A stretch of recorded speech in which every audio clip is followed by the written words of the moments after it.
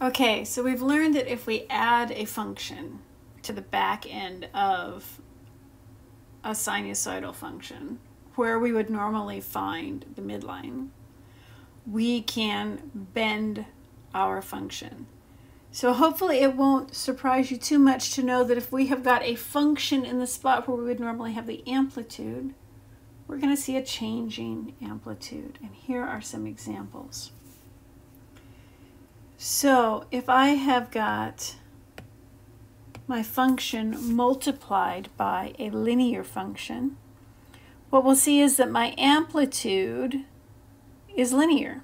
In other words, the further out I get from the origin, the bigger my amplitude gets. One way to think of this is the function will bounce back and forth between y equals mt plus b and y equals negative mt plus b. These two lines are not perpendicular, they're the same line. They just have opposite slopes. Think about why. Okay? The same thing is true with an exponential. So if we have got an exponential function multiplied by my sine, then my sine function is going to bounce between y equals ab to the t power and y equals negative ab to the t power. And these are just 3 examples. You can have a quadratic, really. You can have pretty much any function here that makes sense. The ones that, really any function, truth be told, the ones that we're going to see most frequently are going to be linear and exponential. And then we're going to talk about what happens when we've actually got another sinusoidal function as our amplitude function. So let's take a look at an example, and I'm actually going to use a simulation here just to kind of set the stage.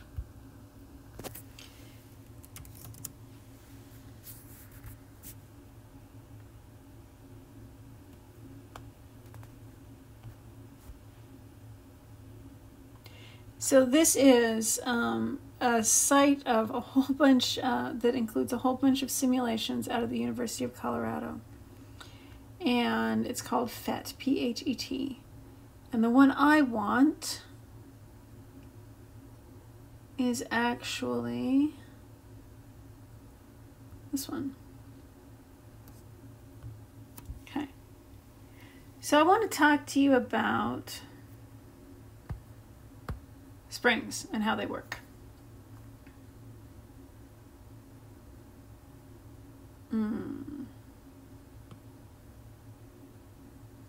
So if I put a weight on a spring, you know it stretches and it bounces, right?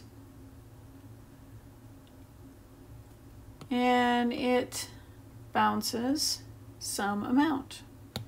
So I can actually make it stop, maybe? Nope.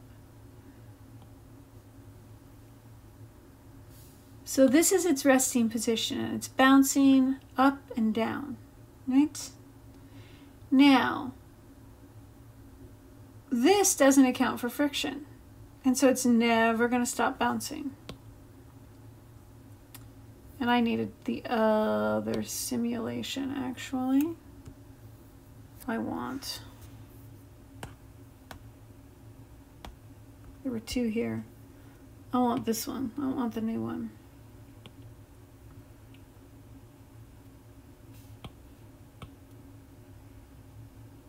Yes, this is what I want. Okay, so ignore that. We don't care about that right now. That's for a different class. Go away. Fine. See what's happening? Watch what happens. If I pull this down over time,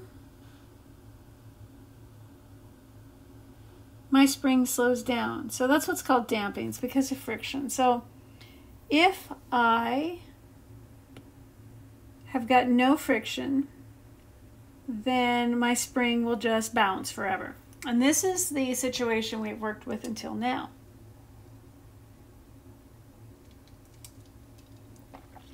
All right? If, however, I have got a real world situation where I've got some friction, notice what's happening. My spring bounces less and less with time.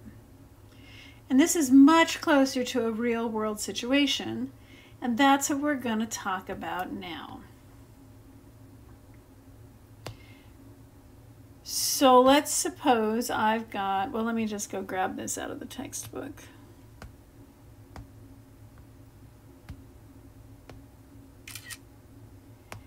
So I've got a spring, and my example is going to give me the spring's natural length. Now, what is the spring's natural length? Well, that's the length of the spring before we put a weight on it.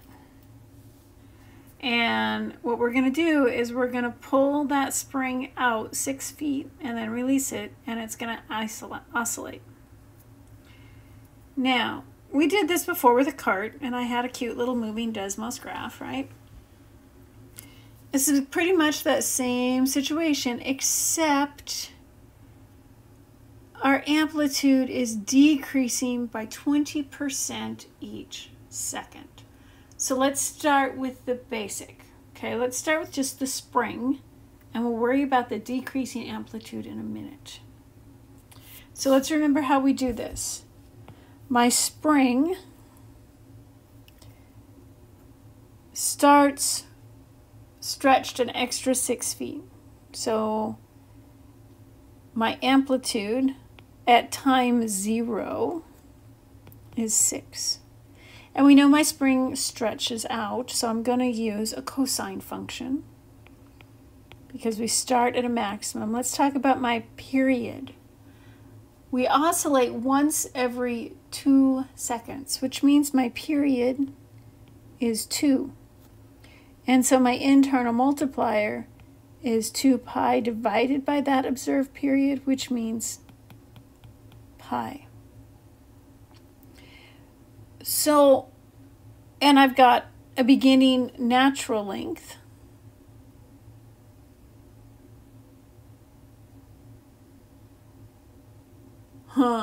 It doesn't give it to me. There's a typo in the textbook. This is a natural length of 20 feet. So my midline is around that natural length. So what do I know? I know my function is going to look like some amplitude, and we're going to come to that in a second, times a cosine of pi t plus 20. Now, just a minute ago, I did an example where we increased by so much each period or each partial period. It was elk population increased by 4% per year. This time, what we have is an amplitude decreasing by 20% each second. So, when time is 0, my amplitude starts at 6, right? At 1, my amplitude is that 6 minus 20% of what it was before, which is 0.8 times 6, right?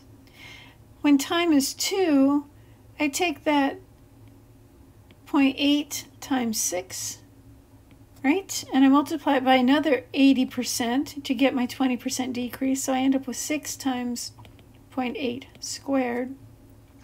And if I follow that pattern on down, my amplitude becomes my starting amplitude times 0.8 to the t pattern. And in fact, the function that describes the movement, the oscillation of my spring, is 6 times 0.8 to the t power times the cosine of pi t plus 20.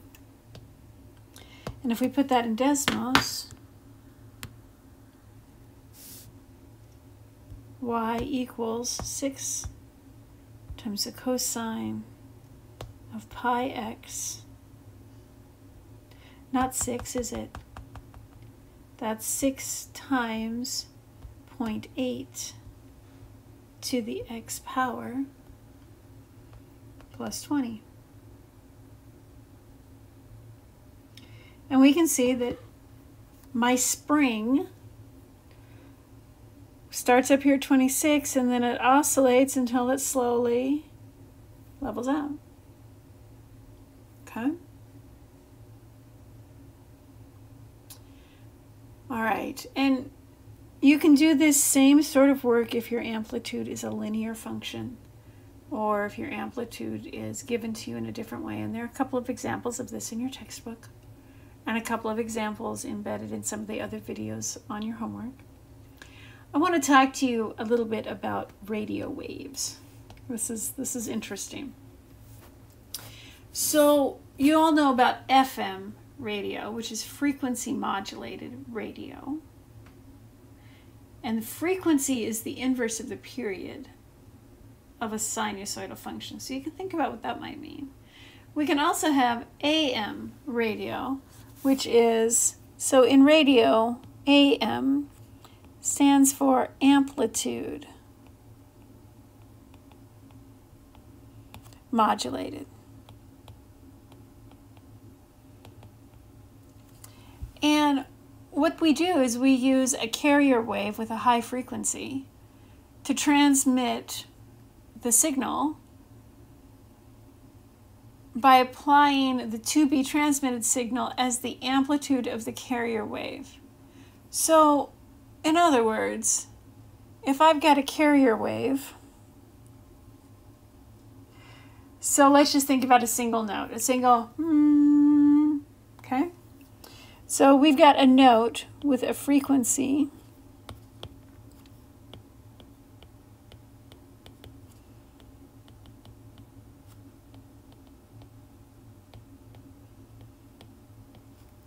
(110) cycles per second, or hertz.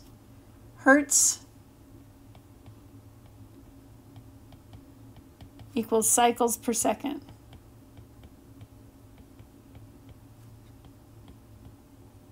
Okay?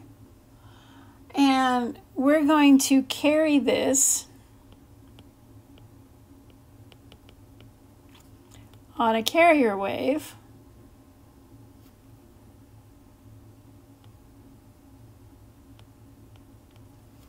that has a frequency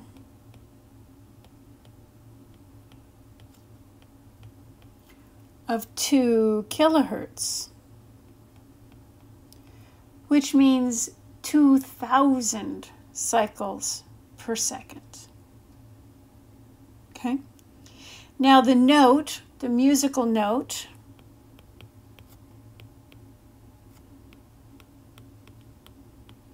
has got a decent amplitude. It's got an amplitude of 3.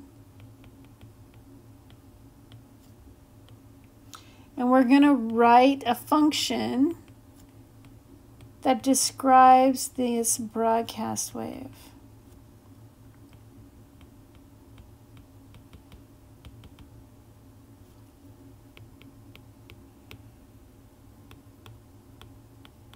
So all the electronics in your radio actually know this, and they disassemble these waves is what they do.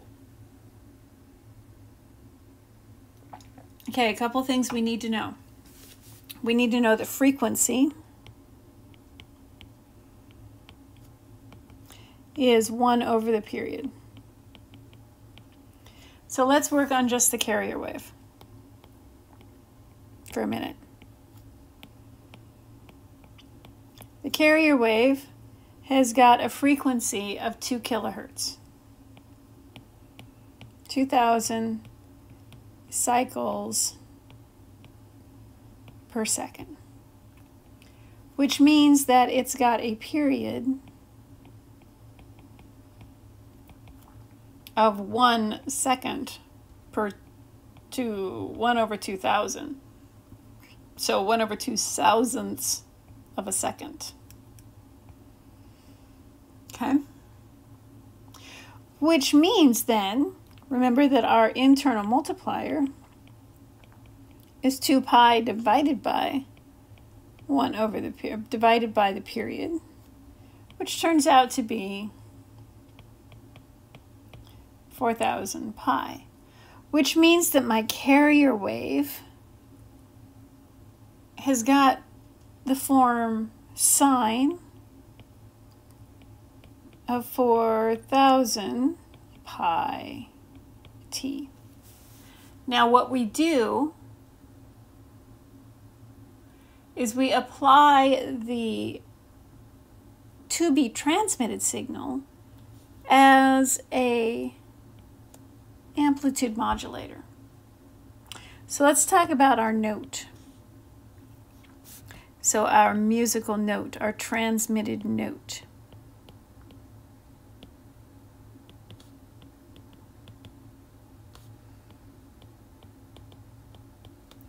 Well, it's got an amplitude of 3, right? It's got a frequency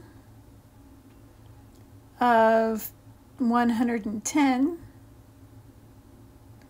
cycles per second.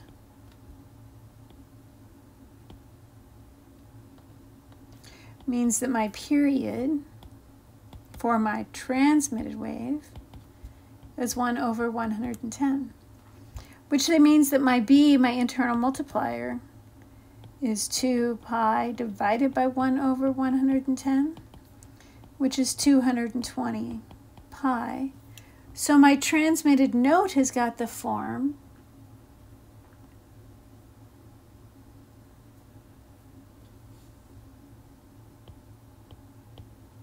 three sine 220 pi t. And a note on sine versus cosine, you can use either one. It's completely arbitrary. The only difference between sine and cosine is where we cross the x-axis, so it kind of depends on when you start your stopwatch, right? Okay, so this function is my amplitude function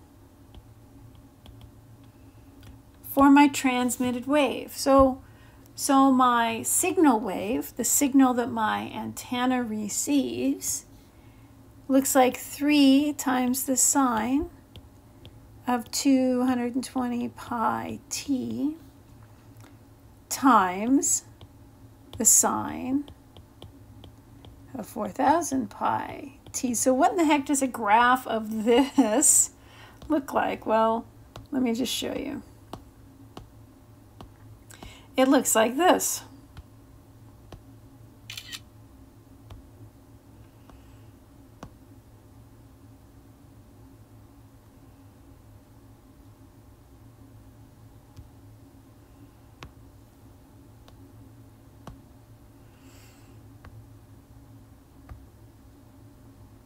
If you know any ham radio operators in your life, they will go nuts with this. Okay, so let's talk about what we've got going on here. The blue, highly quickly oscillating thing in here is the carrier wave.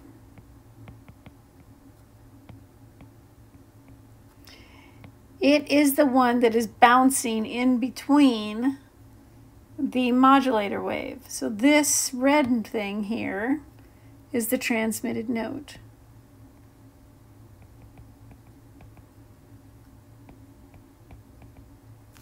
So the outer function gives you your amplitude function, and the inner function gives you the carrier wave.